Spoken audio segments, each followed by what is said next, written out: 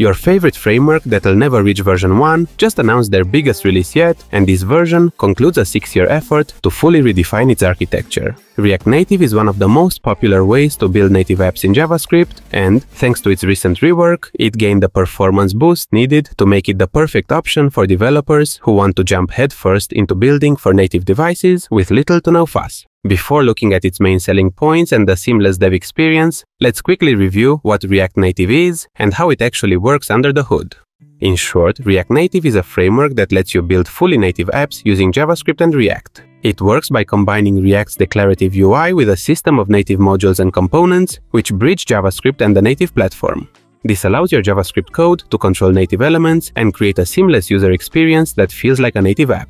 But why do you need the React Native when native platforms offer their own development solutions? Well, it all boils down to cross-platform efficiency versus native specificity. With native development, you'd build separate codebases, which means duplicate effort to achieve similar functionality across platforms. This approach can be time-intensive and costly, and, frankly, in this day and age, nobody has time for that. React Native addresses this by allowing a single JavaScript codebase to render native UI elements on native platforms. It achieves this by translating React components to their native equivalents, offering the look and feel of a native app without requiring platform-specific code. On top of that, most of the knowledge you might have from building web apps with React or similar frameworks can be transferred to building native apps. It is important to know that prior to this release, React Native used to rely heavily on an asynchronous bridge to communicate between JavaScript and native threads. In order to render a component or call a native function, the JavaScript code would send serialized messages across this bridge, which the native side would pick up, process, and respond to.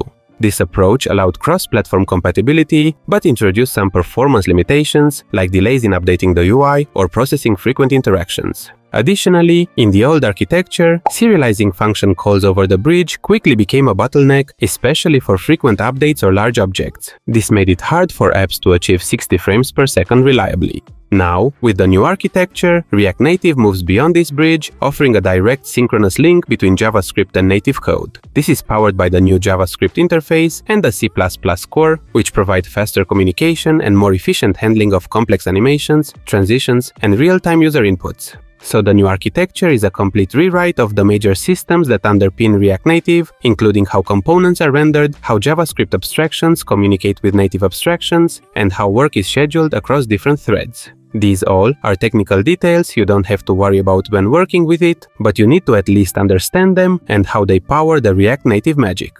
The new architecture includes 4 main parts. First, the new module system gives the React Native renderer direct, synchronous access to the native layer, enabling it to handle events, schedule updates, and read layout both synchronously and asynchronously. Additionally, native modules now load lazily by default, boosting app performance by only loading modules when needed. Second, the new renderer can manage multiple update trees across threads, allowing React to handle concurrent updates on the main or background threads. It supports synchronous and asynchronous layout reading, enabling smoother, more responsive UIs without jank. The new event loop processes tasks on the JavaScript thread in a defined order, allowing React to prioritize urgent user events over lower priority transitions. It also aligns with web standards, enabling support for features like microtasks, mutation, and intersection observer. Finally, removing the bridge enables faster startup and direct JavaScript to native communication, reducing task switching overhead and improving error reporting and debugging. We'll review what working with React Native actually looks like in a second, but first, let's look at the 5 React Native concepts you need to know in order to be efficient with this tool immediately. First of all, apps are built using a very common component-based architecture, so everything on the screen ranging from buttons to whole screens is a component. The process of composing UIs is really similar to building web apps, and this becomes even more clear when you realize you manage the component's behavior and appearance via React props and state.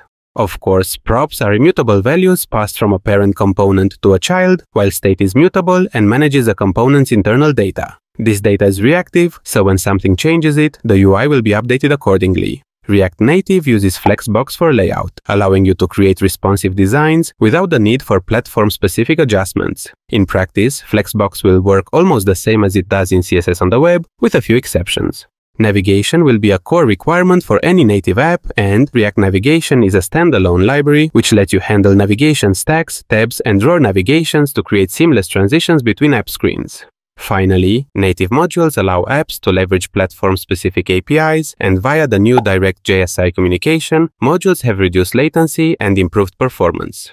Now that we have a solid foundation, let's write some actual code and see the benefits of React Native in action. As per the documentation, the best way to experience React Native is through a framework. So we'll create an Expo app and then define a navigation stack. This is where we'll put our home, camera, and data screens. The home screen acts as the hub, with buttons to navigate to the other screens. Again, note that this is a plain React function component, and the only difference is that we are using UI components from the React Native package instead of plain old HTML objects. Next, let's look at something a bit more interesting. In the camera screen component, we'll define two state variables. Then, when the component is first displayed to our users, we'll make sure our app has access to the camera. In mobile development, permissions are critical, as they ensure that your app respects user privacy and only accesses resources it has explicit permission for. If the user denies permission, we display a simple message explaining that the app cannot proceed without it. But if the permission is granted, we initialize the camera component and provide them with the live camera feed. This seamless experience is one of React Native's key strengths, handling complex native functionality with just a few lines of JavaScript. Of course, we're only scratching the surface of what the camera module can do. From scanning QR codes to recording videos, Expo's Camera API gives you robust tools for building a wide range of apps.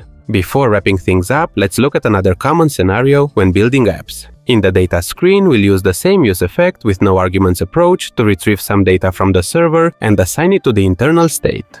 In the template area, while the data is loading, we'll display an activity indicator component. Once the data is available, we'll display the items in a scrollable list. So, as you can see, React Native offers a very familiar dev experience while allowing you to build state-of-the-art native apps.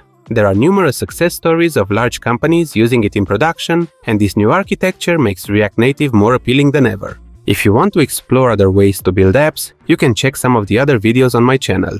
Until next time, thank you for watching.